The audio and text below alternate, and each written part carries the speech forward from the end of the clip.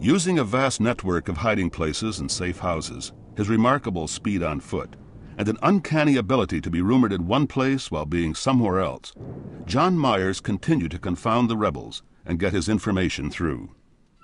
He was something of a one-man army around Albany and taking all sorts of initiatives. He did have a terrific reputation around Albany, and mothers were supposed to threaten their children into good behavior by saying that Meyers would eat them or something similar. There are all sorts of stories about him.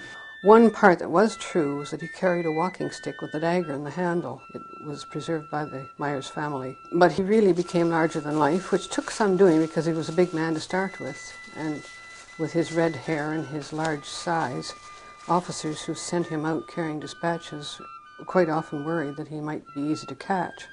The legendary image that grew around Captain Meyers was absolutely unique because to date we've never been able to find that any other spy had that type of image round about him. It might have been to his advantage militarily that he would be known as a wandering, tall German with wild hair who would peer in the window and frighten people. He would be seen hither, thither and yon, here and there, and he was always in some other place than what they would report. And in that regard, I think that it aided in his general work as a spy. One story was that he had a pair of shoes that were the same in the back as in front, and so that in tracking him they couldn't tell which way he was walking, although I think that's a bit far-fetched. Meyers continued his recruiting efforts, and in 1780 he transferred his beating warrant to the King's Rangers.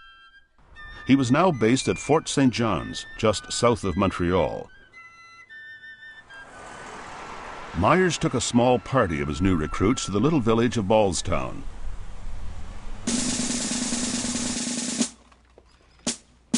Mr. Meyers of Rogerscourt is returned, bringing 4 militia officers prisoners on the recommendation of and at the insistence of the loyal inhabitants of the neighborhood where he took them.